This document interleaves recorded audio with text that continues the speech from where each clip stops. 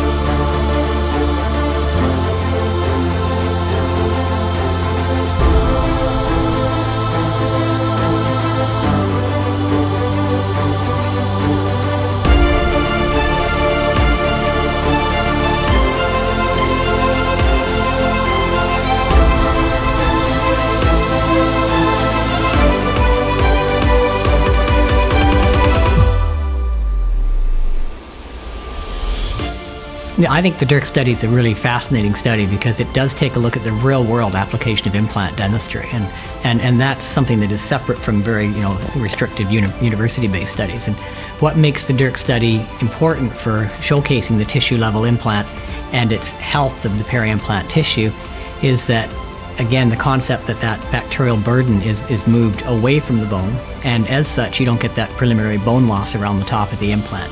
What confirms my clinical and scientific experience was a recent clinical study from Sweden involving more than 20,000 patient records, revealing that the soft tissue level implant showed the lowest risk of peri-implantitis compared to other implant systems.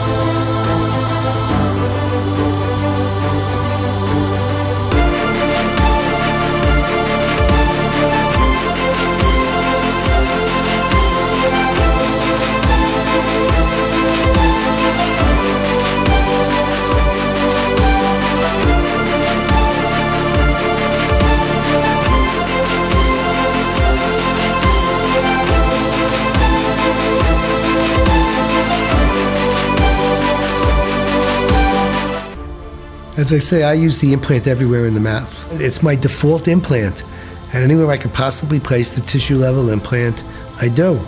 And it's provided 20 years of very good long-term success in my practice. The restorative dentists love restoring it. It's simple, it's straightforward. It's a win-win for all concerned.